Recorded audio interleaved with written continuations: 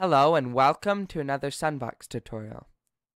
Today I'm going to be showing you how to download and install the new version of SunVox. So the first thing you want to do is you want to go to warmplace.ru/soft/sunvox/ and I'll have the link in the description.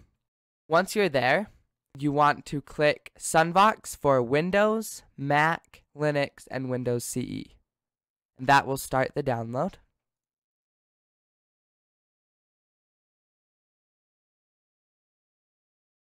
So once the download is finished, you can go ahead and open it up. And you can extract it to wherever you want the SunVox folder to be. I like having it on my desktop.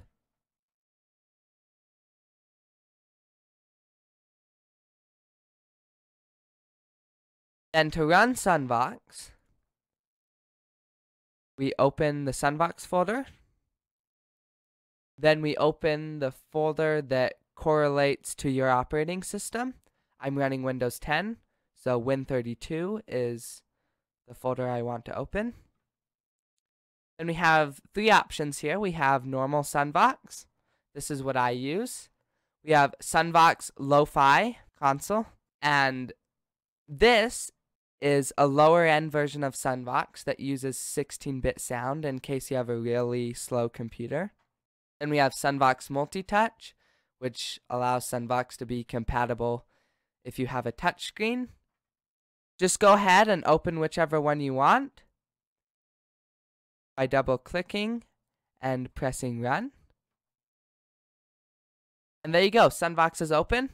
Now, in some cases, Windows will actually give a warning before opening SunVox because it's an exe file. And so, when that warning comes up, you want to press the More Options button and click Run Anyway, and it should work.